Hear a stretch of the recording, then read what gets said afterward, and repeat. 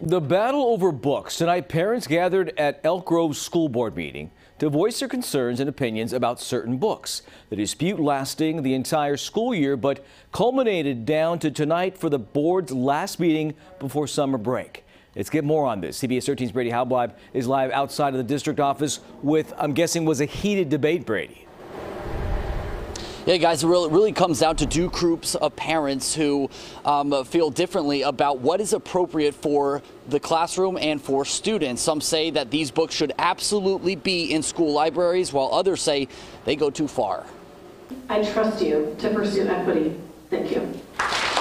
A packed final school board meeting Tuesday night. Every one of us loves our children. With parents who care deeply for their children, but stand divided on the books that they have access to. Books can open up our eyes to what it means to be human and how we can be human.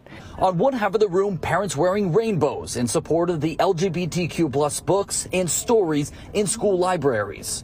I think it's representation and inclusion is important. The other half, parents wearing yellow, some adorned with American flags, who say certain topics like sexual orientation, gender identity, and drawings of naked bodies should stay out of school. Why expose these children to that? They are our future. That is my concern as a parent. The group bolstering support for LGBTQ plus books claim parents on the other side are a part of Moms for Liberty, a national conservative organization responsible for banning books from districts from across the country. However, they say that's not true, but they do want censorship on certain books. I believe there has to be some guardrails. Parents like Emily Autenreith believe it to be a targeted attack against the LGBTQ plus community. People intentionally misleading school boards and community members to suggest that librarians and teachers are creating dangerous circumstances where they absolutely are not. Fernando Cisneros, a parent and former Elk Grove student, says more needs to be done to protect children. But I just want the kids to be educated,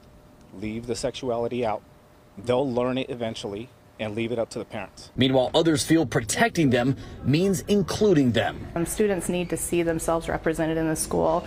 They need to be able to check out books that represent who they are. And as I mentioned, this was the last school board meeting of the year. This was meant to serve as a public comment period. No books were actually discussed in tonight's meeting, guys.